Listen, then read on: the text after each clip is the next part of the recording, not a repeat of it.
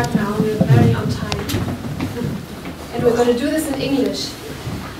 So first of all, welcome to our set and to Teaching Design Conversations, and we are very happy to be here and also very happy to have you all here. This is Lisa Baumgarten. She's a designer, educator, and researcher. Currently, she's teaching at Burg-Dietrichstein in Halle, but also at the University of Arts in Lebanon. And she's doing her master degree in cultural and gender studies at the Humboldt University here in Berlin. And to my left is Anja Neithardt. She's a PhD candidate at the Umeå Institute of Design and the Umeå Center for Gender Studies in Sweden. So she came here extra from Sweden to do this with me. And she has worked as design journalist for many years, and she's also the co-creator of Depatriarchized Design. That's an online platform which you might already know. Just to give you a little bit of context who we are. Yes. This project here is very important to us. It has grown out of many conversations that the two of us had on design education. It's much more than just a library or just an exhibition.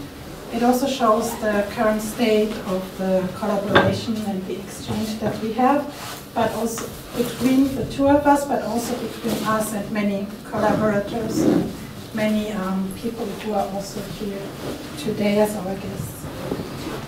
When we met each other, we spoke a lot about our own experiences as design educators, and we started to exchange thoughts on how we might change things and teaching structures that we are in, and also sharing material. Like many others who are here today or who are involved in similar projects like this one, we are interested in a shift, and we are convinced that the design discipline has to change because design is very much involved in structures. It's very much involved in creating the world we live in, and on the other hand, the world we live in influences how we design. So the design discipline is very much involved in structures that either privilege people or discriminate against people in certain aspects. And we believe that it is crucial to change the way we teach design in order to change the discipline and the structures that is involved in. And as designers, but above all as educators at design academies and universities, we are part of this discourse, and we influence the communication of information, and thus we have a responsibility what we teach and how we teach it. And Anja and me, we are both very interested in applying intersectional, feminist and decolonial perspectives in our practices as educators. Because they offer alternative ways of doing, learning and teaching design. But those perspectives, even though they exist, are very hard to find. That's how we felt when we started the conversation, that it was really difficult sometimes to get access to texts, and they're very hidden. And so we were sharing a lot of, during this process, we were sharing a lot of questions, but also sharing our frustrations about it, and then ideas of starting to look for alternative sources. And that's why we basically created Teaching Design, because we wanted to make the materials, the sources that we found, more accessible for people who are also interested in this topic, who are also searching for alternative strategies, and also because we think it's very important that we connect with each other and learn from each other how we can transform teaching structures. Because when you are, maybe some of you know, if you have a lectureship at a university, there's not a real network between the lecturers, and I think it's very important to share and to also support each other and be allies in this. Exactly, and we started this platform on Instagram because it's a very easy and convenient way of sharing images and also getting into a conversation about it by writing comments and discussing. So exactly, we have this Instagram account, but also this exhibition now. So it all led to, it was all building up on each other. Yeah. And with the support of Anja Lutz and her team, it became possible to bring the library and our events into the physical space that we are in here today. It is very important for us to acknowledge the work of everyone who was and is involved in this project here, especially since we were not able to secure funding for this project. This leads us, of course, to the fact that not only design but cultural production and education are part of capitalist structures. Yeah, so we have to thank Anja Lutz and the ABZ team for providing the space and the infrastructure and for the support in planning the exhibition. And we thank Imad Gebrayel, Stefanie and Madeline Morley, who will create the program for tonight. Antonia Schneemann, who I'm doing a workshop with on Saturday, and Jung Lee and Lieven Lahai. They are coming for a reading next week. We have to thank you for being our conversational partners and creating the program with us. Our thanks also goes to Fabrice Höfgen for the spatial concept and to Peter Beerbohm for designing the exhibition furniture. Thank you also Benedetta Kripper for designing the beautiful curtains that you can see here. And thank you Yolande Groos for sewing it. And we have also to thank Katja Reichert and Jesko Feser, who from Pro Quadratmeter, that's a very cool bookshop around the corner. They provided a couple of books from the library, and they have a little sticker on the back, and they can be bought on the last day here directly in the space. And Paul Steinmann, thank you for many conversations and feedback. And thank you also Maya Ober and De Patrick's Design for a lot of inspiration and for informing our thinking. Yes, the font that you can see here on the window, but also on the descriptions, is called Kalitzis and is provided by Charlotte Wood. Thanks to our partners, Cotton Bee, for supporting the textile print, and Tea Manufacture for providing the delicious tea for our events. Which we don't serve tonight. We have to come again. Sorry. And last but not least, we thank everyone who contributed resources to our online videography. Yes. Yeah, many things. And yeah, now we'd like to introduce our first conversational partners, who will share their experiences in 3 short talks with us. And we will introduce each of them briefly, and after the individual presentations, you are invited to ask questions, and we will open the conversation and hopefully have a lively discussion. So, our first guest and speaker is Imad Gebrayel. He is a creative director and researcher specializing in identity representation and bilingual visual communication. He has produced visual and theoretical works around self-orientalism in Arab design, subjective mapping, and archiving. After years of experience as creative director of Mojo Inc., a creative studio based in the UAE with clients from the public and private sectors across the Middle East, he moved to the Netherlands to complete a master's degree in graphic design. He is currently engaged in ethnographic research on the Arab-Muslim post-colonial identity in the context of Sonnenallee, subject of his PhD at the Institute for European Ethnology at the Humboldt University in Berlin. Thanks for being here. Thank you. Should I introduce everyone first, or No, I no? just Okay, sorry. Well, thank you for inviting me. I think I'm gonna kick it off with a bit of history, not because I wanna bore you to death, but because it's important to explain the comparatives I will draw during my conversation. So I had the experience and the privilege to study in different formats. So I did my bachelor in Beirut, Lebanon. I did my master's in the Netherlands, and now I'm in Germany. What I'm going to do is not necessarily like a one-to-one comparative, but it's more within the context of colonial versus decolonial education. I would look better on this slide. And basically, just to put you in some context, give you some context about Lebanon, I don't think we had a day when like we were not colonized in some way. So going back to that history and our relationship with coloniality, we had our independence from the French on around 1943, and that's exactly when our history books stopped. So we haven't written history since 1943. There is no trace about what happened after. What happened after is that we had a few years of independence, and then we fell into civil war for 25 years. I mean, debatable because it was longer.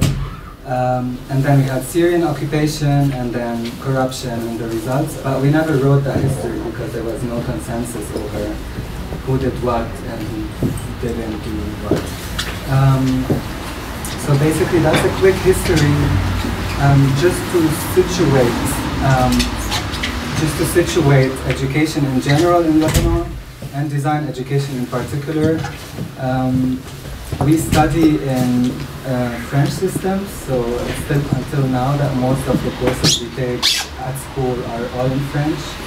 And most of the school systems and universities are established by missionaries, so they're private schools established by a group of nuns or priests as form of public education, because the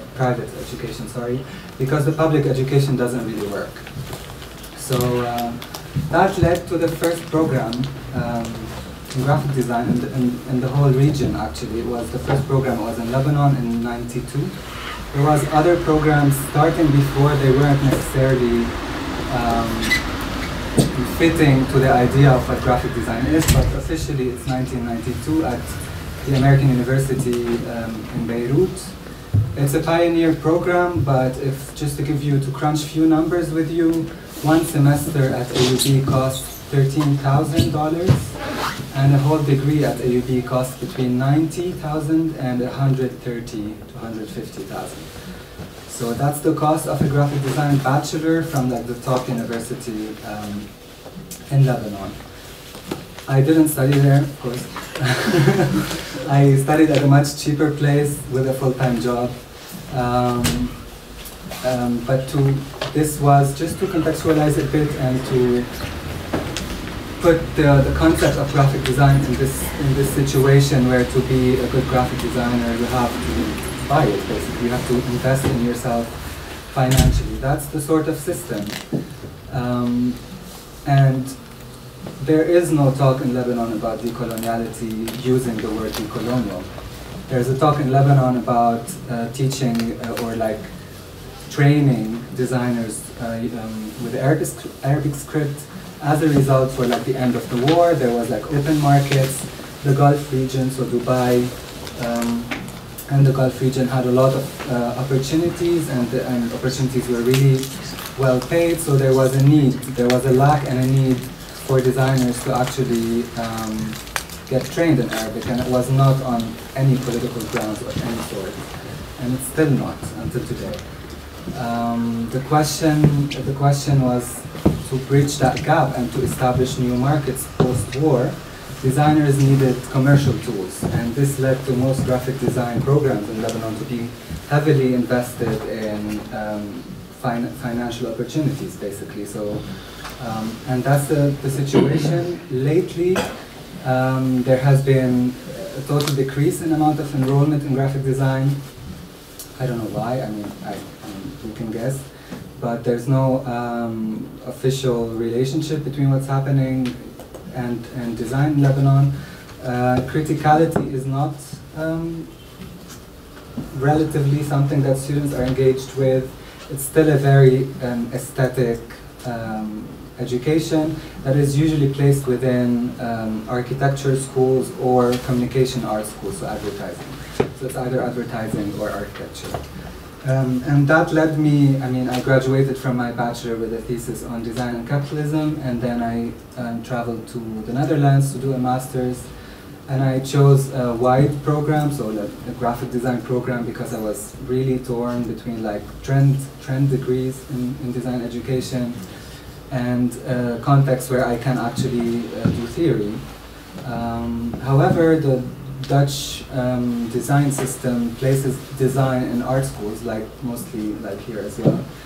And that's a big, in my opinion, and it could be like the first impulse to throw into that conversation, is one of the biggest hurdles that face design nowadays is its positioning within the art academy. I think it discredits a lot of critical design work, and it renders research and criticality as like a non-factoring element in design education. So if you want to be critical, great. If you don't want to, you can.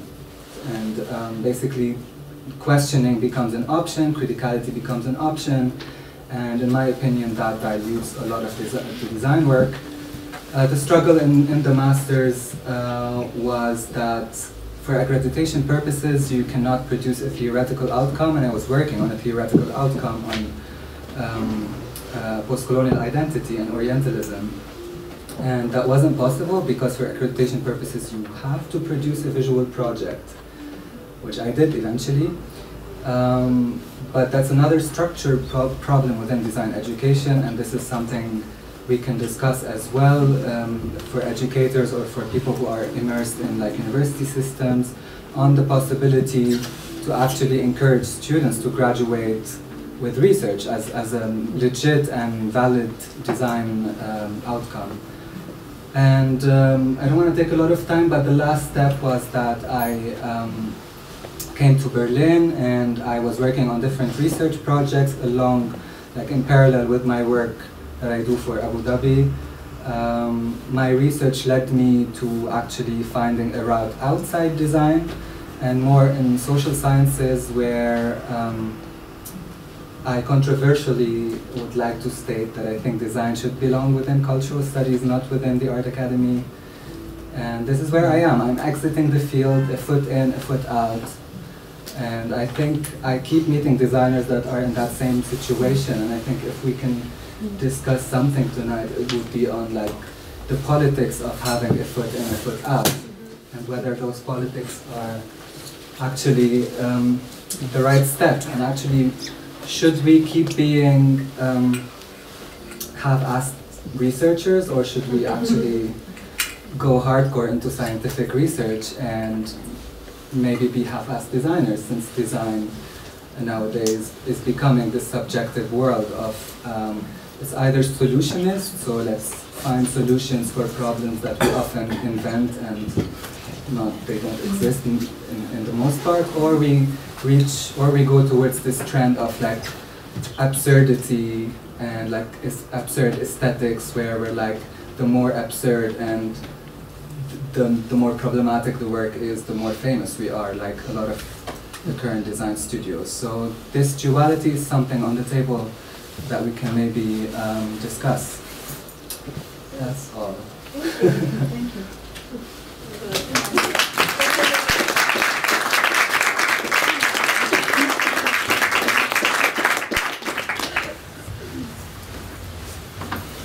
Okay, we continue with Stefanie Rau. Stefanie Rau moves with her work between the fields of graphic design, text-based artistic practices, and teaching. In a form of autocritique, should I say that word? In a form of autocritique, Stefanie will reflect now on her experiences and involvement in self-organized educational projects and her work at the Weißensee Academy of Art where she started teaching in 2019. Okay. I think I'm gonna break the circle so I can speak to all of you. Okay, I prepared a little text that I will read out, and it might take around 10 minutes. Yeah, but first, my notes say thanks for the invitation. I'm very honored to speak here because, and I was actually also surprised because also looking at the crowd, I know that there are people here who have a lot more experience in the field of teaching design than I have, and yeah, so that just as a footnote. Yeah, the text that I'm going to read out is kind of fragmented, very quickly written, and so in English there might be some grammar mistakes and the language is clumsy, so bear with me. Okay. Since almost a year, I hold a permanent teaching position at the Weißensee Art Academy here in Berlin. Since then, when I'm asked what I do, I now also say I teach. In German, I would say ich unterrichte, which in my ears still sounds kind of funny. But also it made me think about what that actually means. Unterrichten. The preposition unter can be in English translated to under, beneath. It describes a physical relation and assumes an over or above. The verb richten means in English to direct, to straighten, or also to judge. In German, this word is connected to Richtung, direction, to richtig, which means right or correct, and to Richter, again, the judge. So these words include connotations that I only reluctantly connect to this new practice of mine. There is no correct or right direction, but there are many. However, one can also understand the unter as amongst, so not as a description of an up and down, but of a relationship to one another, being amongst each other, untereinander sein. Immediately followed by the question how to be amongst each other. During my time as a student, I was dissatisfied with some of the educational spaces that I entered. I transferred schools, went from a school for applied arts to an art academy. The frustrations changed from a restrictive study structure to something that I would call a lack of support or the realization of how powerful hierarchies can be. I was not only frustrated, it was also great, but through this frustration, I became involved in a project that has become very important for me and formed my relationship to teaching and learning. It is called Parallel School. On its most fundamental level, it's a workshop concept which is based on the idea that every participant is equally student and teacher at the same time. So everybody who takes part contributes something into the space, something that can be shared with the group, an activity, an exercise, a discussion, etc. It's about learning from each other, getting to know each other, instead of focusing on the result or an outcome. This created a special energy and an atmosphere that I only rarely experience within regular educational settings. In Teaching to Transgress, Bell Hooks writes, quote, "As a classroom community, our capacity to generate excitement is deeply affected by our interest in one another, in hearing one another's voices, in recognizing one another's presence." In my new position as a teacher, my goal is to create a similar space and energy. I'm learning that for me, teaching has a lot to do with exactly this difficult task, to create a space. Not so much the physical space, even though that one is incredibly important as well, but more the atmosphere of an environment that is inviting, that is encouraging, that allows everyone equally to contribute, but also allows for vulnerability and doubt. But I have to realize that the space that I partake is already filled and occupied and permeated by circumstances and conditions that I have to react to. A space that inherently functions totally different to something like Parallel School and is situated in a context and in certain structures. The main course that I'm offering in Weißensee is obligatory for all first-year students who study in 6 different design or fine art programs. and are entering their first year of study with very different expectations. Werkstattkurs, Typografie und Layout. Wednesday, Thursday, Friday, full days from 10 to 5. One course overall lasts 6 days. The course corresponds to a certain number of credit points, which I grant in my signature. We have been allocated a room with a specific spatial structure, with architectural limitations and possibilities. With computers that run on one system, with a set of programs that we are expected to use. Furthermore, the school itself is a place that has a specific history, has evolved and changed over the years, and is animated by the people who inhabit the space as students, or as teachers, or as the staff in the workshops, or as the administration. Since I started to teach regularly, I look back differently to the time when I studied myself and entered and occupied the educational spaces in a completely different way. Only now I do realize that everything that happens within this space is perceived by the person in the front. Every facial expression, every posture is visible. I see every pleasurable yawn, every look at the mobile phone, every bored stare. As a student, I did not notice this so much. I perceived myself as part of a group in which I seemed to disappear as an individual. Similarly to now, maybe the situation of you being the audience and, yeah.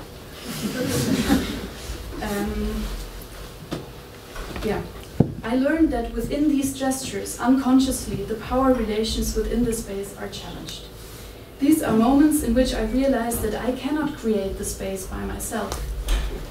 It's a social space that formulates itself through the relationships within it. And maybe the goal should be to create a space in which every participant is aware of their position, their responsibility, and their active contribution in co-creating this space for teaching and learning. I remember that as a high school student, I liked looking into the eyes of my teachers. On the one hand, because I felt that I could follow them more easily, but also I noticed that they then actually would look back. An exchange of attention which I now perceive from the other side. Teaching is essentially a physical activity, bodies together in space. In German, my official position is called künstlerische Lehrkraft, literally translated meaning something like teaching power or teaching force. If you change one letter in the word, exchange the H with an E, the word would sound exactly the same, Lehrkraft, but the meaning exchanges into something like empty power. It makes me think about the fact that I constantly struggle with self-doubt if I'm actually qualified for the position that I hold. I question my ability to create a space that is inviting, that is encouraging, that enables everyone to contribute, and I feel that way because I have actually not been taught how to do that. My pedagogical education is based on self-organized educational projects and the occasional seminar that I taught for my theory professor while being a student myself. And now I'm still studying in a very privileged position as part of an institution, but together with the students that I share the space with, I am mainly learning. Learning not only how to create empowering spaces, but also with what and how they should be filled. Learning how to teach typography without limiting it to a practice that is carried out by Max and Erik and Paul, but also by Carol and Gudrun and Susanna, and by those whose work we might know, but whose names we might have never heard of. Questioning how important these faces behind the typefaces actually are or should be. To recognize the many different directions that there are within different alphabets and writing systems, to realize how restricting the software is that we are advised to use, to acknowledge the circumstances in which the Latin alphabet replaced other language and writing systems, so to teach typography in a way that I have not learned about it during my education. It therefore seems that in these terms I am back in the realm of self-organized education. Not in the parallel school, but for example in this space, among you, learning to navigate the different possible directions of teaching design. Thank you very much.